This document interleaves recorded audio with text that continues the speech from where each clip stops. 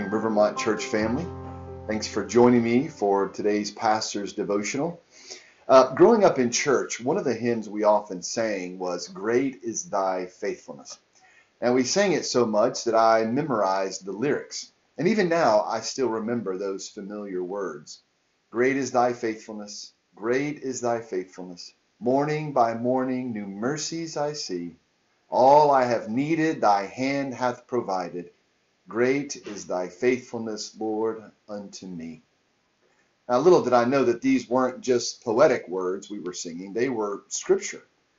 But where in the Bible did these words originate? Well, as a younger man, I decided to find out. How surprised I was to find out that they were taken from the book of Lamentations.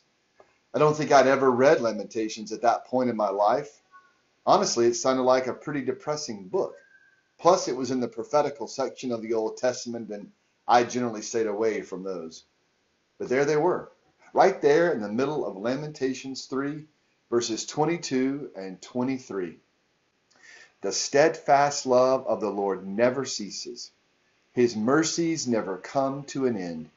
They are new every morning. Great is your faithfulness. As I began to read through Lamentations and then eventually Jeremiah for context, I saw how appropriate and how powerful those words really were. You see, the two-kingdom nation of Israel had been decimated.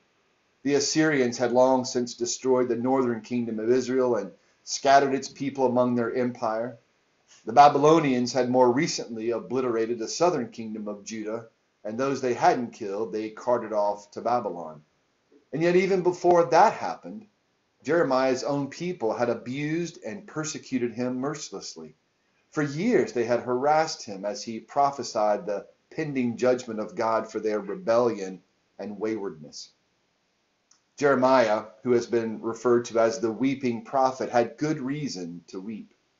As he laments the pain, the heartache, and the abandonment he experienced as a prophet at the hands of his own people, he also grieves the heavy-handedness of the Lord, who did not relieve that burden when he asked. He did not answer Jeremiah's prayers the way Jeremiah wanted him to. It seemed that he had a different purpose for that pain. As Jeremiah wrestled with his afflictions and wanderings, as his soul was bowed low by the burdens he was carrying, he remembered what is true about the Lord, and that truth gave him hope in the midst of his affliction. The steadfast love of the Lord never ceases. His mercies never come to an end. They are new every morning. Great is your faithfulness. God's steadfast love, his covenant faithfulness and mercy never end. We are never cut off from them. Kroger may run out of toilet paper. Walmart may run out of hand sanitizer. But God's steadfast love and mercy never run out. There is a never-ending supply. Each and every morning there is a new supply to sustain us and refresh our souls. And unlike Kroger or Walmart, where you have to get there first thing in the morning to get toilet paper or hand sanitizer or you're out of luck, God's supply of mercy lasts throughout the day and night in plentiful supply. You won't run out.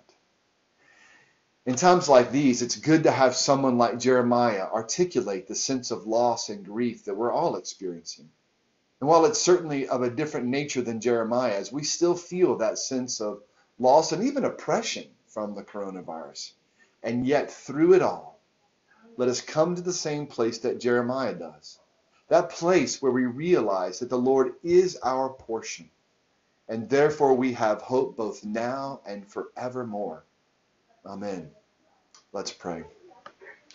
Heavenly Father, how we thank you for your never-ending mercies that are in new supply every morning. We need them far more than we could ever realize. Remind us over and over again of this mercy when our souls wander and are afflicted. May we find hope in you as our portion.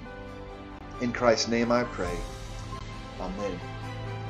Great is the Lord's faithfulness to you, Rivermont Church family. Until we meet again, have a blessed day.